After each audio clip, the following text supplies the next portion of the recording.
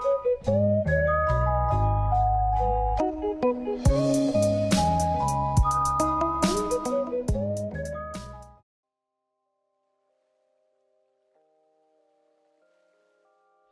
guys, Tech James here. In this video I'll be showing you guys how to run a Windows XP emulator off your R4 card, and this works on pretty much every Nintendo DS. So the link is in the description. It's going to be a Google Drive link. The program is called WintendosXP. It's basically just like a sort of like emulator joke kind of program. It's nothing serious. But if you guys want to test it out just for fun, you can go ahead and download it. So the file is really small, so once it's downloaded, head over to your downloads folder. So here it is guys, Windows XP. What you want to do is just right click it and then do extract here. It's then going to give you the NDS file. So if you can see, go on properties. As you can see, it's not even 1 megabyte, it's 857 KB. So what we're going to do guys is just going to copy this to the root of my R4. My R4's SD card is plugged in right now, so just copy that across. So as you can see, it copied across in like a split second. So once it's copied across, you can just disconnect your R4's SD from your PSP. So once it's copied across, you can disconnect your R4's SD card from your computer, put it into any DS of your choice and see how good it is.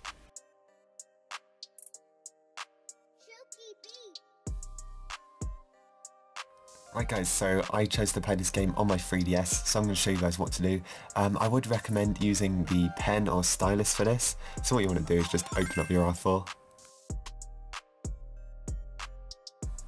Right, so it will probably look like this. So you want to just go onto your micro SD card, then just scroll down. Here it is, it's got like the Windows XP logo on it, Nintendo DS XP. So what I'm going to do, I'm just going to start that.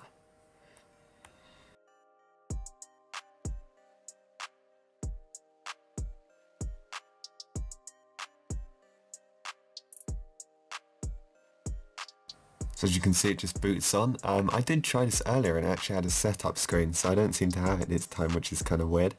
But as you can see, you can use the mouse around here. You can switch from keyboard to mouse using these two options. It works if for some reason the mouse button didn't work for me, so what I had to do is press Y on something. So I can go to all programs. It's got Minesweeper, calculator. Let me just show you some stuff. So if you open up my computer, give it a few seconds to load. This will actually load all of the files on your SD card, so that's actually pretty cool. I'm not actually sure if you can do anything with them, but it displays them, so you can just cross that off. Let's open up Notepad. You can actually write on this, so if I go onto the keyboard, you can input like text and stuff like that. I mean, I don't know why you'd want to write on this, but it's kind of cool. So it's also got a calculator right here.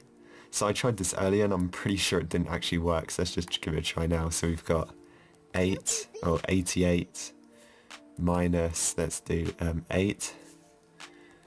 So now, I'm not actually sure what the equals sign is on here.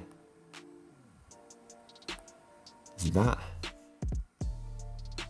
That went to 704, so yeah. I guess I can try something else. Let's try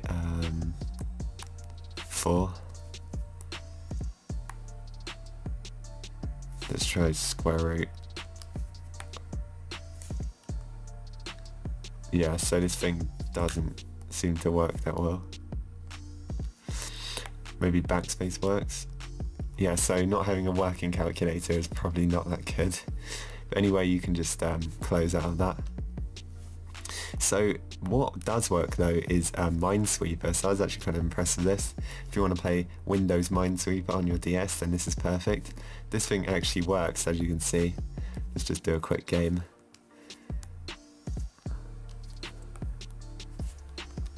Okay, I died, but there you go, Minesweeper works well, and I think that's pretty cool. To X out of Minesweeper, you can reset the game by clicking the face right here. Then you can play again, or you can just go to game up here and then exit. Yeah, so this is pretty much everything on here. It's got some options here with like screen brightness and stuff like that. It's got something that says RAM here. That doesn't work for me at all, so I'm not sure. But yeah, anyway. It also has shutdown, but apparently this crushes it, so I'm just going to try it now, see what happens. Let's do turn off.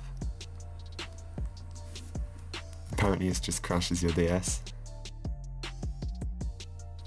Maybe I can back out time. Yeah, I can. Alright, so that's pretty much it for this video. So if you guys enjoyed, please like and subscribe, and I'll see you guys in the next one.